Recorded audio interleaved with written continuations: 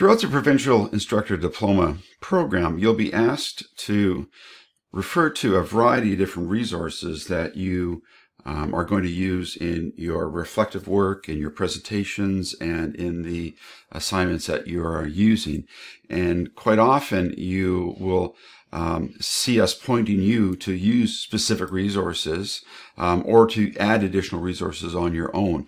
And when we ask you to use specific resources, whether it's these 4E, the 4 E's, or Mayer's 12 principles here, we will then ask you to use something called APA formatting to point to where you got that resource from. What is APA formatting? The American Psychological Association is the source of the APA formatting, and they provide a style guide which you can either find in the form of a manual, which I have right here, and you can see in this picture, or you can also use some of their resources online, which can provide a useful starting point. When we ask you to use APA formatting, or in some assignments we will ask you to reference your sources in an APA formatted style, we are simply asking you to provide an attribution as to where you got that particular idea and resource. Simply, we're asking you who is responsible for the work. When was that work published? What's the title of that work? And where can you find that work? A reference entry following the same type of a format will have the author's last name, first initials.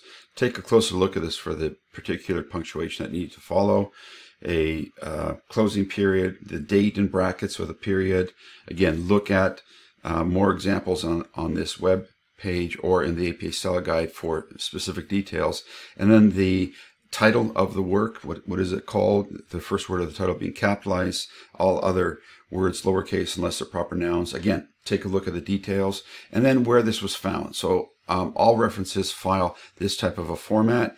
You can look at a variety of different reference examples to see how these can be formatted. So if you're looking at a web page or a book or an article, a variety of different things, a YouTube video, there's different formats that you can use for that. So for example, if you were to take a look at a web page, there's different formats that would be followed. Here's an example of what you can do.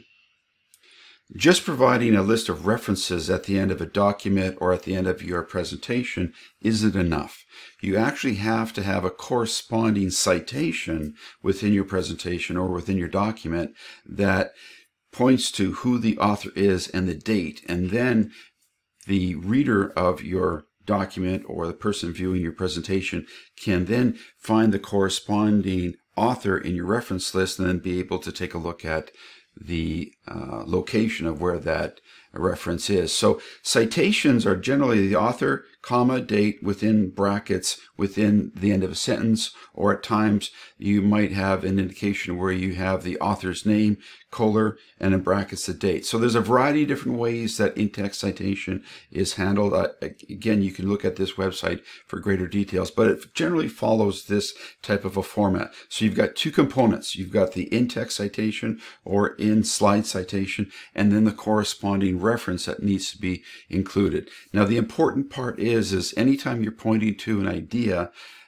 like Mayer's principle, like the 4E, or another article that you have read, whenever you make reference to one of these ideas in your slide deck, your presentation, or in your document, you do need to cite and then reference that. If you don't cite and reference it, you're going to lose significant marks on your assignments.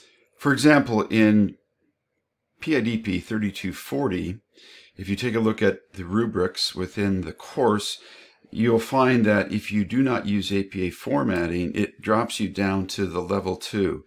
And there is a significant drop in your grade. Why is this significant? And why isn't this the case in all other courses? Well, it depends on what the course outcomes are. For example, in PIDP 3240, several of the outcomes point to effective use of reflective practices, professional and appropriate communication. And whenever you're engaged in reflective practices, professional communication, pointing to specific resources, the APA referencing and citations, that whole APA formatting designation is going to be significantly important.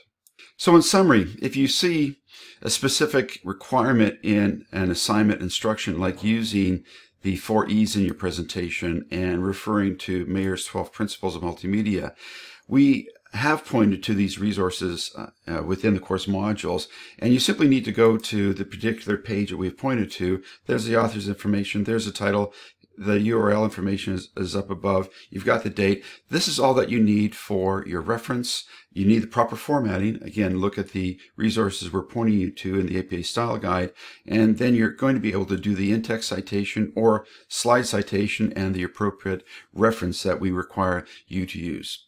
Hopefully you find this short tips video helpful as you continue to work on this course and many other courses in the PID program.